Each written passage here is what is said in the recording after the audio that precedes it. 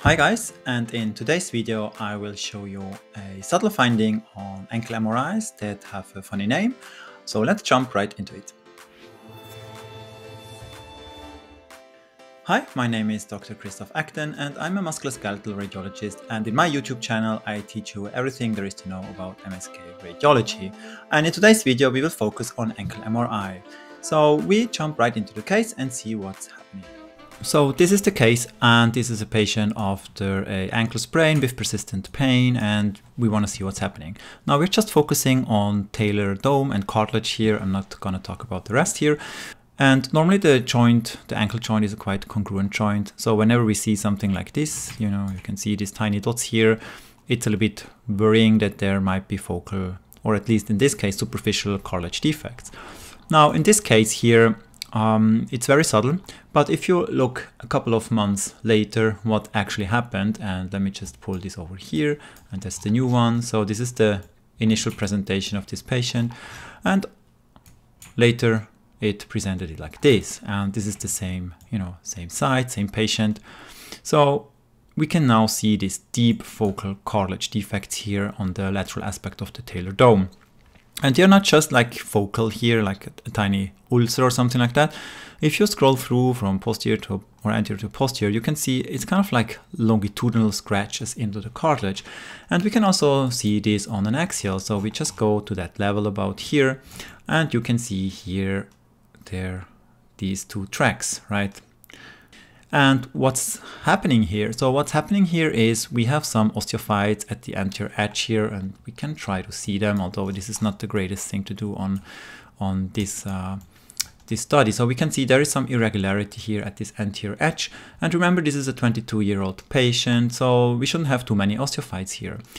And these osteophytes here, what they are doing when you flex your ankle, basically, the talar moves forward, and these osteophytes, they start scratching the cartilage.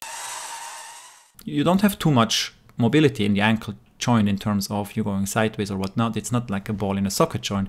It's kind of like very clear how the direction of the movement goes from the tibia to the talus.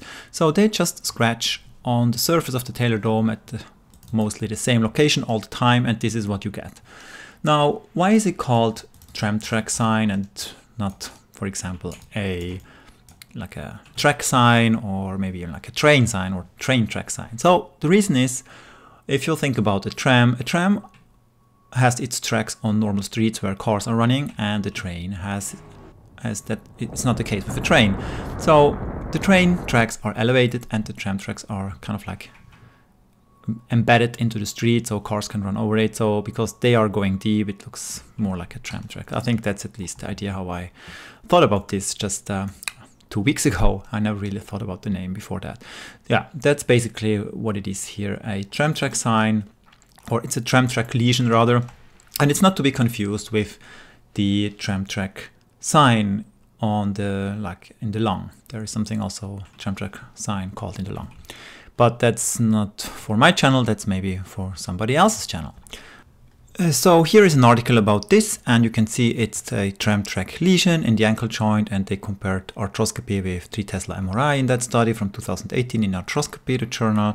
So they looked at 175 ankles, and then that went to surgery. So they checked their preoperative MRI, and they just compared whether they saw tram-track lesions or not. And it was visible on MRI in 8% of cases, so it's not rare, it's quite common actually. And in arthroscopy they were a little bit better, so they saw it in 2 more cases, so 9.1%. Now, one interesting finding, well, the conclusion first of all is quite obvious. Tram-track lesions can be confidently detected on MRI with high sensitivity and specificity, so we can see that here, that's okay. And interestingly, the impingement spur grade did not correlate with the severity of the cartilage injury on the talar dome. So that means that the size of the anterior osteophytes were not correlating with the with the severity of the cartilage injury. So this is not like one thing. If you see a big spur, it doesn't have to have this kind of like changes. It really depends on the morphology rather than the size of the spur. So if you like it, then give the video a like and also make sure you subscribe to my channel.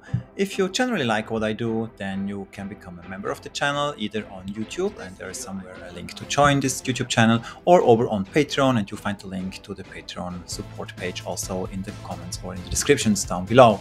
And if you want to go really like deep dive and you want to have like a more personal interaction with me, then consider to join the virtual MSK fellowship program. You find more information in the video that's coming up here, I think, or at least I hope.